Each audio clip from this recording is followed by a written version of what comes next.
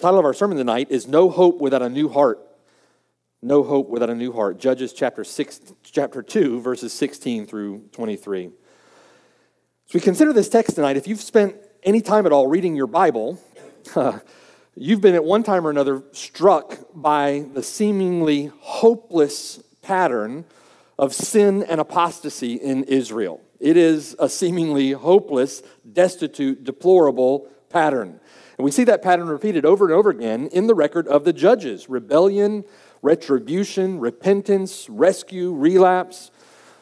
And it's not simply that the pattern repeats itself, but that the pattern worsens and declines over time. The downward trend is scarred and marred by increasing faithlessness, increasing evil, increasing rebellion. Not just that they're rebellious, their rebellion abounds, right? Not just that they're faithless, their faithlessness increases. Notice the language of verse 19. And it came to pass, when the judge was dead, that they reverted. But they didn't merely revert, they behaved even more corruptly than their fathers by following other gods, to serve them and to bow down to them. They did not cease from their own doings, nor from their stubborn way. So what we see then, in the self-destructive downward death spiral of their own sin is almost continuously wrecked by, is the hopelessness of the human condition. The hopelessness of the human heart apart from a sovereign work of Almighty God. We see the hopelessness that we are ensnared in and trapped in apart from a sovereign work of God. External reformation will not provide the change that we need. We can't be externally moral and expect to be right with God. We need an internal transformation. External pressure, external restraint, external effort, external forces can only go so far in reforming us. It can only produce an external change. It can only produce external morality, an external formalism, an external ritualism, an external result. It can only whitewash the outside of what is already a tomb. We need internal spiritual renewal. We need internal transformation. We need to be made a new creation. We need a new heart. We need a new spirit within us. We need a transformed nature. We need to be transformed by the renewing of our mind. We need the law written on the very fabric of our heart. We need the grip of sin and death loosed from our life. We need God at work in us, willing and doing according to His good pleasure. We need a new covenant, right? A better covenant. We need a better way. We need to be remade. We don't merely need a moral makeover, right? We need a radical, miraculous, sovereign, supernatural act of holy compassion and holy violence by which God wrenches us from the power of sin and death and seats us in the heavenly places in Christ Jesus. Otherwise, without it, we remain in a hopeless bondage to sin, a death spiral. Every faculty of our being polluted by that which is offensive to God. That's our state apart from Christ. Every faculty of our being needing reformation, needing transformation. And we need this reality by the sovereign work of God and by the sovereign work of God alone. We see this lived out or experienced in the history of God's own people, the nation of Israel. This need comes to the forefront in their own history.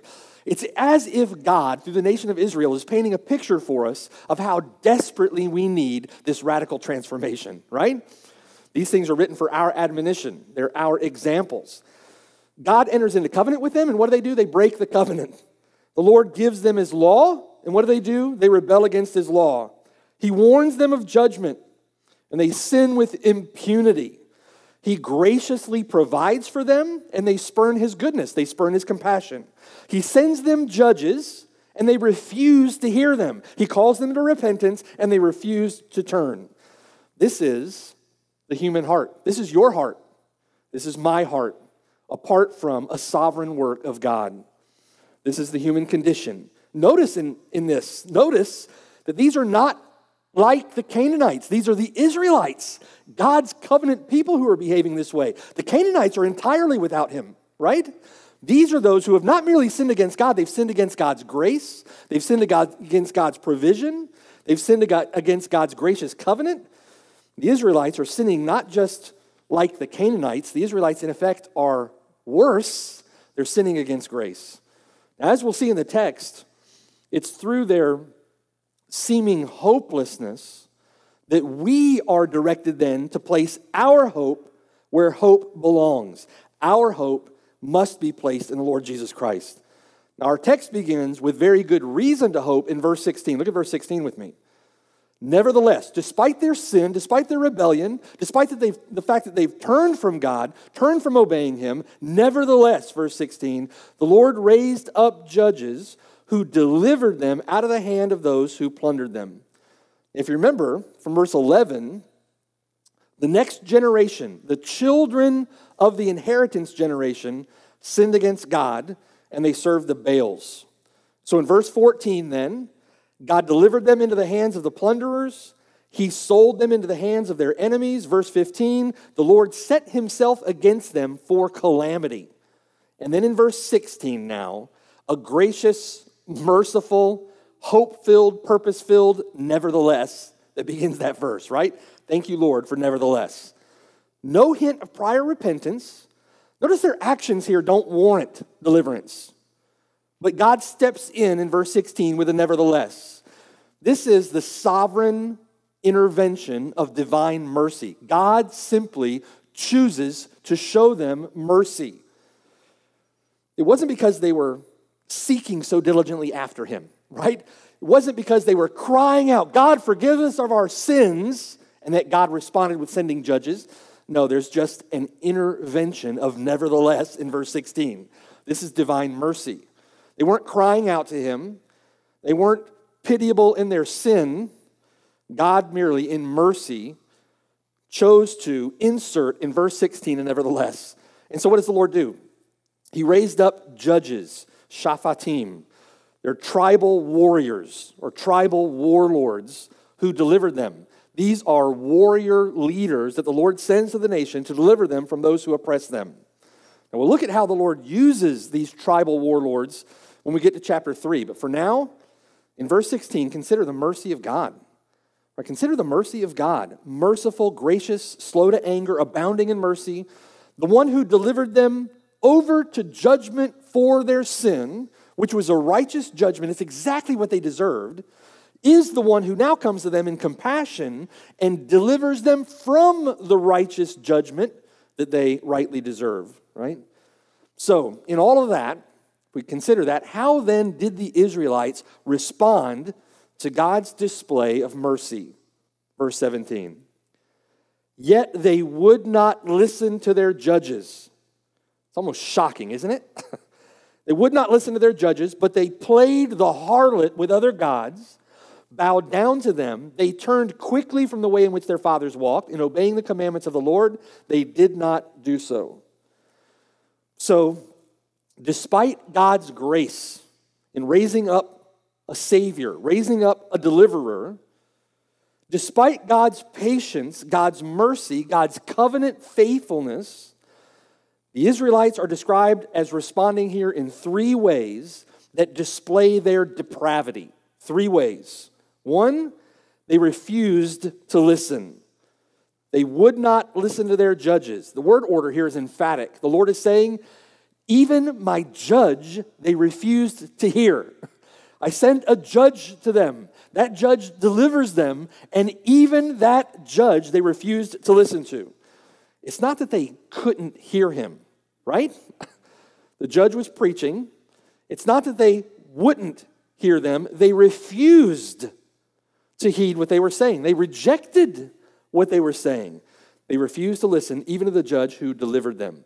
There's a sense in which that if you consider the word order and consider what's being said, that conveys how irrational and unreasonable and stubborn they were. They've been delivered from the oppressors who were oppressing them in the judgment that God had poured out on them, God sends a judge to deliver them, and they refuse to listen to the judge. It is irrational. Listen, if you remain in your sin after hearing the good grace of the gospel preached to you, you are irrational to reject it. You are unreasonable to remain in your sin and keep plundering forward toward death. You are unreasonable. You are stubborn. The Lord graciously holds out an offer of salvation in His Son. Turn from your sin and trust Him alone. It is irrational. It is unreasonable. It is stubborn, hard-hearted to stay in your sin. They, the Israelites, refused to listen. But secondly, it doesn't only say that in verse 17, they played the harlot with other gods. Notice in verse 17, it's not just that they committed adultery with other gods. You see that? They didn't just commit adultery. Their idolatry is characterized here as prostitution rather than merely adultery. They went whoring after other gods, right? Presumably for personal gain. Multiple partners, that's what this is talking about. A habitual way of life, intentional, utterly, deplorably, disgustingly offensive betrayal to the Lord who had betrothed her to Himself in love. And they whored after other gods, played the harlot. The Lord had warned them. If you remember the story from the golden calf at the mountain in Exodus 34, the Lord warned them at the mountain, listen, don't play the harlot with foreign gods. When you enter the land, you go into the land of Canaan, don't play the harlot with those gods of the Canaanites. And yet here they are. Here they are. Through the prophets Jeremiah, through Ezekiel, through Hosea, the Lord presses the limits of language and imagery to convey how horrific their betrayal against Him was. Listen to this from Ezekiel chapter 16, beginning in verse 30. Listen to the way the Lord describes their harlotry. Ezekiel chapter 16, verse 30. He asks, how degenerate is your heart? It's more of an assertion, a statement of fact, than it is a question, right? How degenerate is your heart, says the Lord God, seeing that you do all these things, the deeds of a brazen harlot. Now, what's the problem in verse 30? It's their degenerate heart, right? How degenerate is your heart? It's a heart problem. Idolatry, harlotry is a heart problem. Rebellion is a heart problem.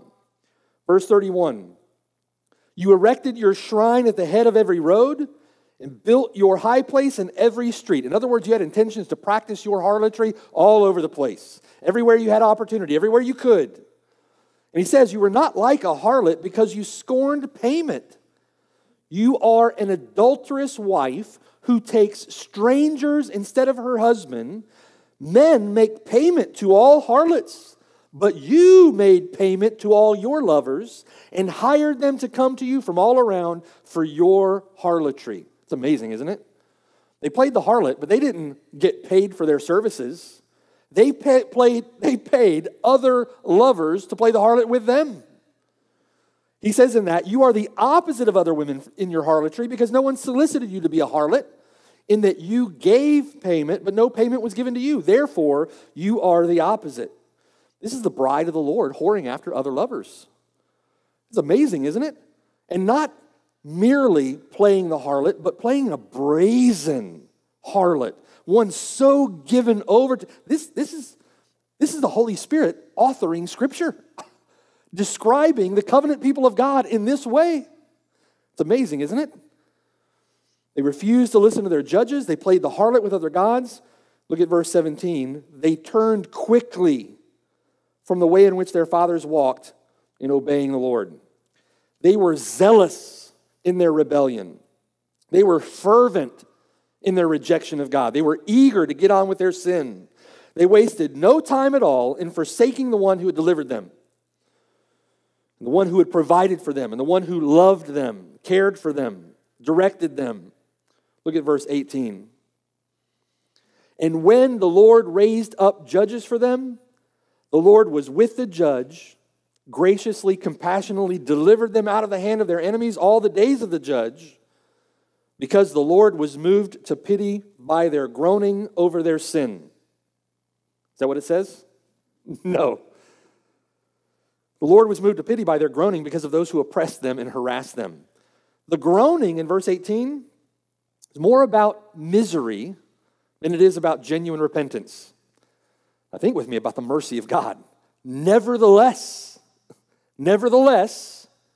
even though their groaning is more about misery and not so much about genuine repentance, nevertheless, God is moved to compassion by their suffering. God takes action in pity for the sake of his people. He pities them and takes action. Now bear in mind, the action here is entirely unwarranted. They weren't looking for it. It's entirely unwarranted. This is divine mercy. This is the intervention of divine mercy. This is for the sake of God's great name. This is for the sake of his covenant with them, for the sake of the fathers. Not because they somehow earned it through a change in conduct, right? They didn't earn it. What they had earned was judgment. What they had earned was the judgment that God had promised them, which was the exact judgment that God was now pouring out on them.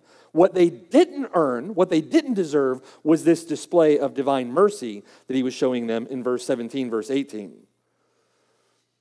So how did the Israelites respond to God's truly astonishing display of mercy?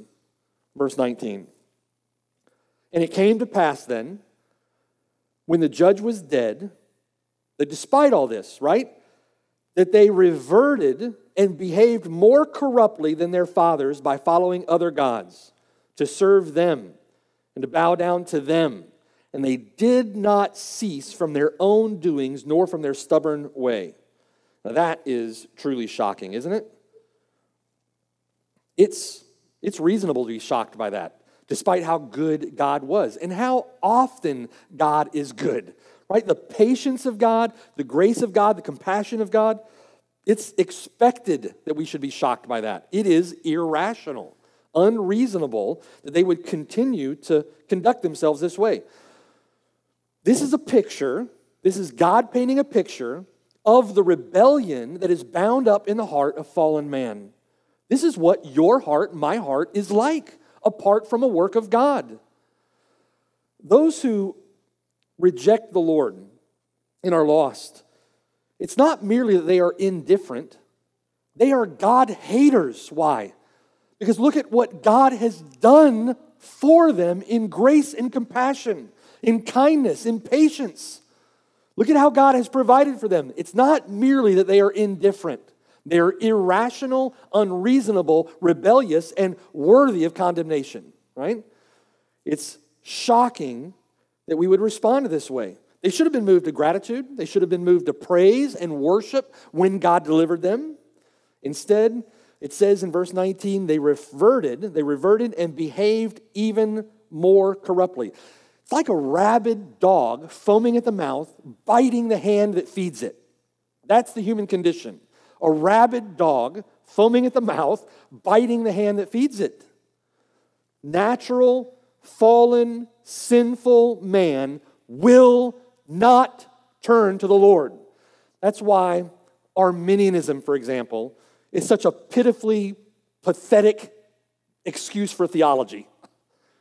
It is not the case. Man's heart, apart from a work of grace, is irretrievably wicked, irretrievably, deplorably rebellious. We need a work of God's grace. We need the Lord to intervene with grace and mercy. The natural man, that rabid, frothing dog, does not receive the things of the Spirit of God. They're foolishness to him, nor can he know them because they are spiritually discerned. We need to be cured of our rabies, right? We need to come to our senses. The only way that happens is by a work of sovereign grace. As soon as the external restraint provided by the judge was removed, in other words, as soon as the restraining one was taken out of the way, there is a precipitous plummet back into sin. They reverted, behaved even more corruptly than their fathers before them. I think often when we consider the human condition, we're easily deceived by the fact that there are restraints on human conduct that are built in to this creation, right? There are external forces at work to restrain men. Even the law of God is an external restraint on the wicked to keep them from being as sinful as they could be, right? There are external forces, external pressures, external restraints in place to keep us from being as sinful as we could be. We need a sovereign work of God's grace in the heart of man to transform us, to create us anew, in order for us to be saved.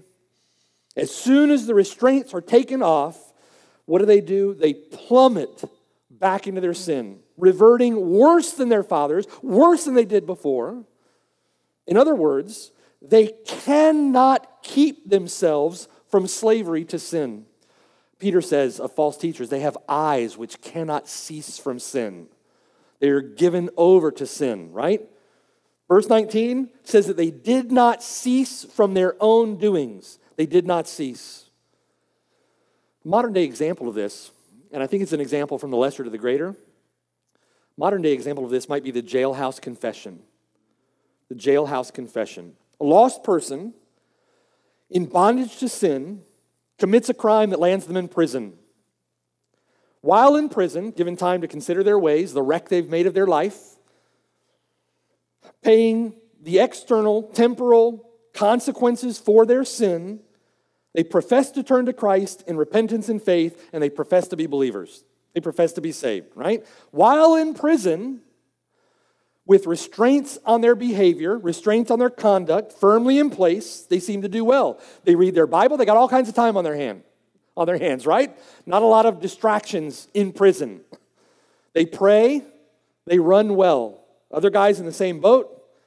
But what happens when they're released from prison and the restraints on their conduct are removed?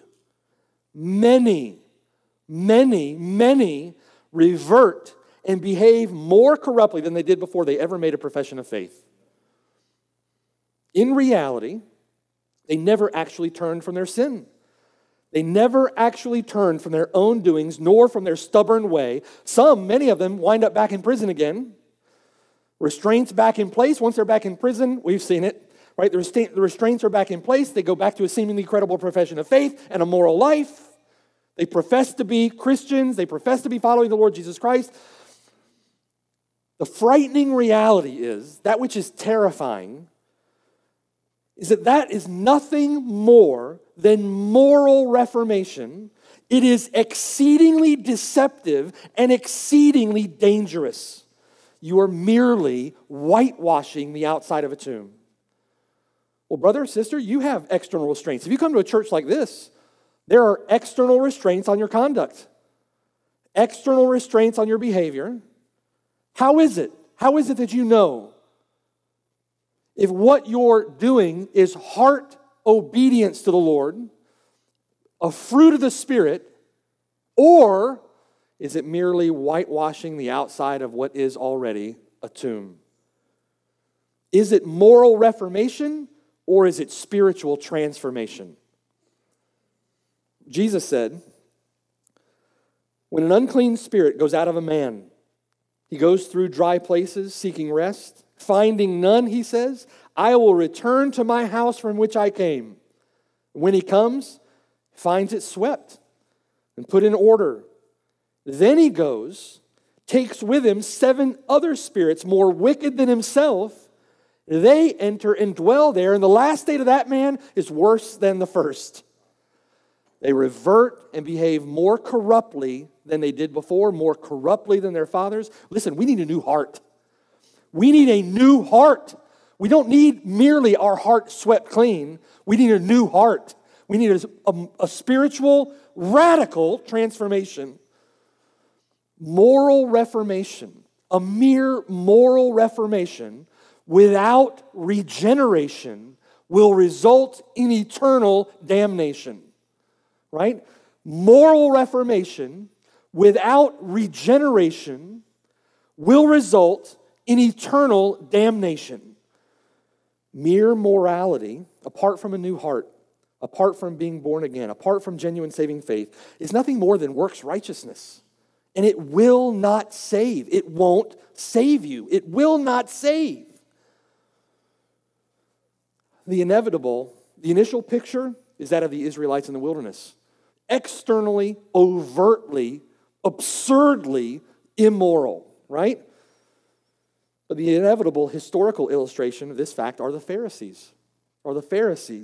From the overtly immoral and idolatrous Israelites to the externally moral, religious, elitist Pharisees, right? Think about the extent of that spectrum.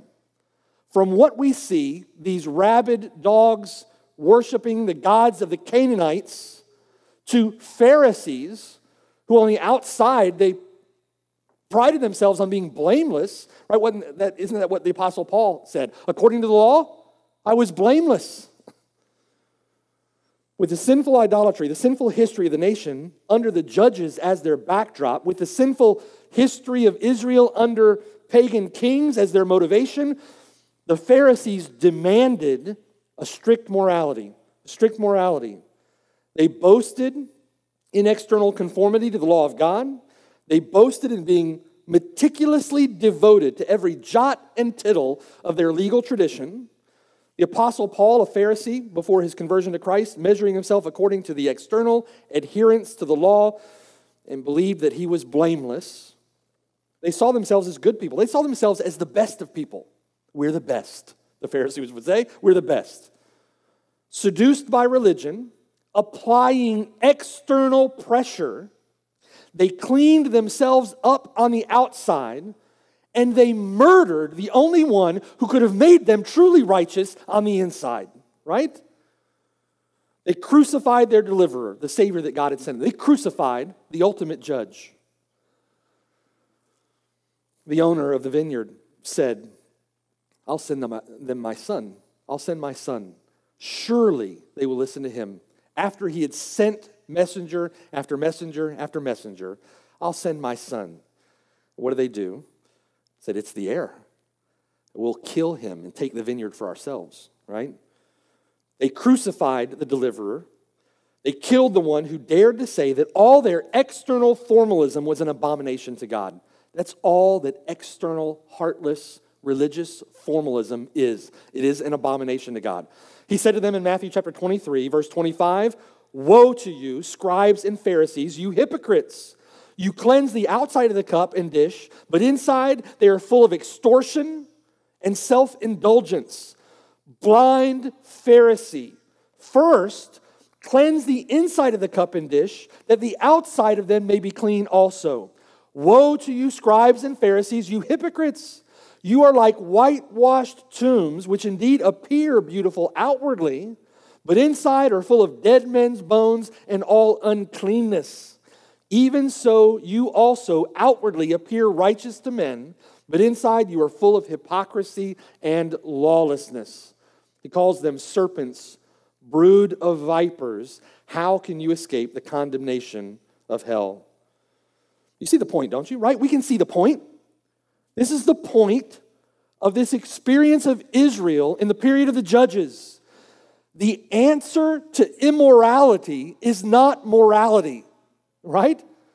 The answer to immorality is not morality. External morality will simply make you twice a son of hell. The answer to immorality is not morality. We need Jesus Christ. We need the righteousness of the Lord Jesus Christ. We must be born again in Him. We don't need to stand before God with our own righteousness. We have none. The Lord is graciously pointing us to the very fact and the experience of our own sin before Him that we need a new heart. We must be tested and tried so that we ourselves can see the waywardness of our own heart.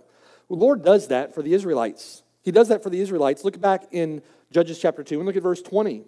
He makes this point to the nation in Judges chapter 2, verse 20. Then the anger of the Lord, after all this, right after this, after the way that they responded to Him, the anger of the Lord was hot against Israel. as it should be, as it would be, as God is righteous to be, all right? It's amazing. The anger of the Lord was hot against Israel, and he said, because this nation has transgressed my covenant, which I commanded their fathers, and has not heeded my voice, I also will no longer drive out before them any of the nations which Joshua left when he died. Why? Why? That's interesting to think about this, because one of the consequences of their sin and rebellion against him, one of the consequences of their idolatry, was that God wouldn't drive out the Canaanites from the land, and they would become snares to the Israelites, thorns in their sides, right? That was one of the judgments that God poured out for their disobedience. But what does God say in verse 22? Why did he no longer drive out before them any of the nations which Joshua had left? So that through them I may test Israel. That's interesting, isn't it? Which is it? Which is the reason? Verse 22 said, so that through them I may test Israel, whether they will keep the ways of the Lord to walk in them as their fathers kept them or not. Therefore, for that reason, the Lord left those nations without driving them out immediately, nor did he deliver them into the hand of Joshua. Now this is, listen, a stunning display of divine sovereignty. A stunning display of divine sovereignty. It's not either or, it's both. Right? It's both. God intended all along to use the failure of Israel to drive out the Canaanites. He was going to use their failure to drive them out to accomplish his own plans and purposes to test the nation. Interesting, isn't it? God used the failure of Israel to drive out the Canaanites to accomplish his own plans and purposes to test them. Why was he going to test them? He's going to point them to their greatest need. Their greatest need. What they meant for evil, God meant, planned, directed, decreed for good. God meant it for good. Was the test designed for God to find out if they would follow him or not? No. God's omniscient. God knows. Who needs to know? They need to know. Everyone who would follow after them needs to know. You and I, reading this book together, that's what we need to know, right? God is omniscient. Isaiah says he declares the end from the beginning, from ancient times, things that are not yet done, saying, my counsel shall stand. I will do all my pleasure. God is sovereign. God knows. The test results were for them, and the test results are for us. These things are written for our admonition. What do the test results say? It says we have no righteousness whatsoever of our own. We need the righteousness of another. I need not mere deliverance from those that may oppress me, contrary to liberation theology. I don't need mere deliverance from oppressors. I need deliverance from my own sin that is killing me, right?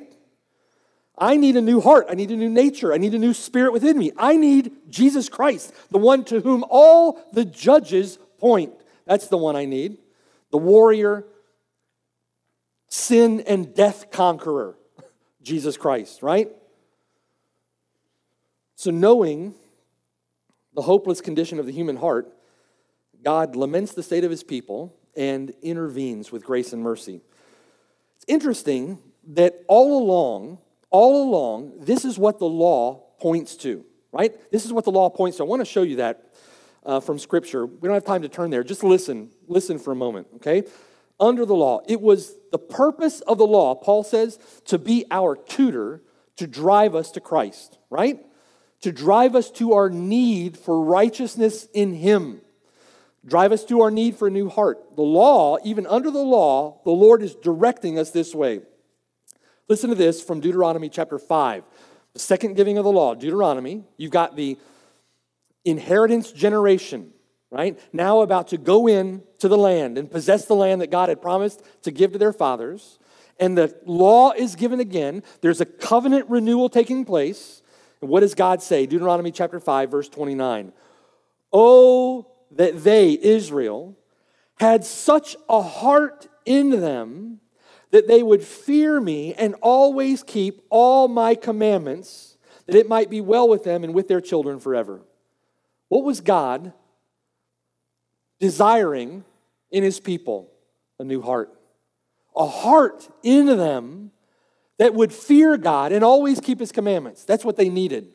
They didn't need external constraints. External constraints weren't going to work, quote unquote, right? They need a new heart. He reasons with them then in Deuteronomy chapter 10, verse 12. Listen to this in verse 12. And now, Israel, what does the Lord your God require of you? But to fear the Lord your God, to walk in all his ways, and to love him, to serve the Lord your God with all your heart and with all your soul. To keep the commandments of the Lord and his statutes, which I command you today for your good. What do they need in order to be able to do that? They need a new heart. They need a new heart. How likely is it they're going to do that apart from a new heart? Entirely unlikely. It's not going to happen. Zero chance, right? They need a new heart. He says in verse 14, Indeed, heaven and the highest heavens belong to the Lord your God, also the earth with all that is in it. The Lord delighted only in your fathers to love them, and he chose their descendants after them, you above all peoples, as it is this day. Therefore, because of all this that the Lord has done for you, therefore, God says, circumcise the foreskin of your heart and be stiff-necked no longer. What is God telling them to do? Go out and get yourself a new heart. Get yourself a new heart. Circumcise the foreskin of your heart. You need a new heart, a new nature. For the Lord your God is God of gods and Lord of lords. The external restraint of physical circumcision wasn't going to do what was necessary to deliver the people from their sin. They needed a heart transformation, right? After their failures in the wilderness, Moses warns them in Deuteronomy chapter 29, verse 2. Listen. He says, you have seen all that the Lord did before your eyes in the land of Egypt, to Pharaoh and to all his servants and to all this land. The great trials which your eyes have seen, the signs and those great wonders. Yet, Moses bewails their condition. He says, yet the Lord has not given you a heart to perceive, nor has he given you eyes to see and ears to hear to this very day. What does Moses say they need? They need a new heart. They need eyes to see. They need ears to hear. They need a heart to perceive. They need to be transformed, right? So the Lord himself then, gracious, merciful, slow to anger, abounding in mercy, promises them in Deuteronomy chapter 30, verse 5. Then the Lord your God will bring you into the land which your fathers possessed, and you shall possess it. He will prosper you, multiply you more than your fathers, and the Lord your God will circumcise your heart and the heart of your descendants to love the Lord your God with all your heart and with all your soul, so that you may live. Where they fail at every single turn, God steps in mercy and does what they need. Gives them a new heart, right? Circumcises their heart. He commands them. Verse 10, this is the new covenant, right? This is the new covenant being prophesied here. Verse 10, he commands them, turn to the Lord your God with all your heart and with all your soul. Listen to what he says. For this commandment, which I command you today, is not too mysterious for you, nor is it far off. It's not in heaven that you should say, who will ascend into heaven for us and bring it to us that we may hear it and do it? Nor is it beyond the sea that you should say, who will go over the sea for us and bring it to us that we may hear it and do it? But the word is very near you, in your mouth and in your heart, that you may do it. Does that sound familiar to you? Yeah, it sounds familiar to me too. That Paul picks up that very statement in Deuteronomy 30, and it's the very same word that Paul refers to in Romans chapter 10, verse 8, preaching the gospel. Paul shows us what the Lord means by what the Lord says in Deuteronomy 30 by quoting that passage in Romans chapter 10, verse 8, where Paul says, but what does the word say? What does the word say? The word is near you, in your mouth and in your heart. That is, Paul says, the word of faith which we preach. In other words, the message of the gospel was there all along. The scriptures intended to save them through faith in the Lord Jesus Christ. Paul says, meaning verse 9, Those words mean that if you confess with your mouth the Lord Jesus Christ and believe in your heart that God has raised him from the dead, you will be saved. For with the heart one believes unto righteousness, and with the mouth confession is made unto salvation. For the scripture says, whoever believes on him will not be put to shame. There is no distinction between Jew and Greek, for the same Lord over all is rich to all who call upon him. For whoever calls on the name of the Lord shall be saved. Amen. Right? All along. That's what these lessons in Judges are to teach us. That's what we're to see. It all points us to the one who is sent, not to the righteous, but to sinners in need of repentance, right? Not to call the righteous, but to call sinners to repentance. We need a new heart in him. We need the righteousness of Jesus Christ. External morality is hopeless. We must be made righteous through faith in him. All praise, honor, and glory to the one who knew no sin and yet was made sin for us that we might become the righteousness of God in him. Let's pray. Father in heaven, thank you, Lord, for making provision for our sin. Thank you, Lord, that you have done exactly what we need, exactly what we could not have done ourselves. You have done it all in the person and work of our Lord Jesus Christ, sending him into the world to live a perfect, sinless life, to die a perfect, sinless sacrifice, that we might become the righteousness of God in him. Thank you, Lord, for saving us from our sin. Thank you, Lord, for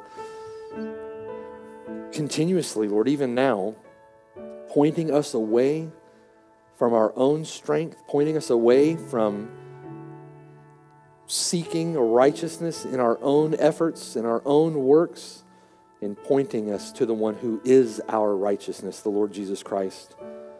I pray, Lord, that if there's anyone here that's not saved, they would heed this testimony of ancient Israel.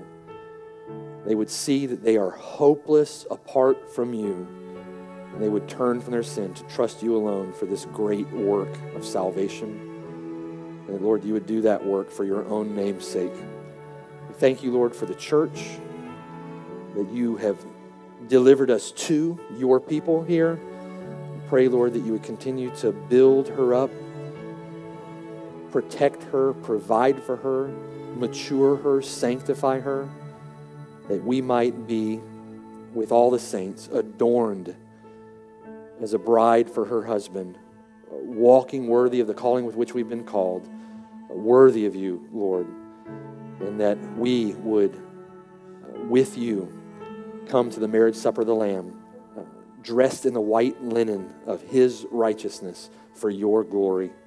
We love you and thank you for this time together. In Jesus' name, amen.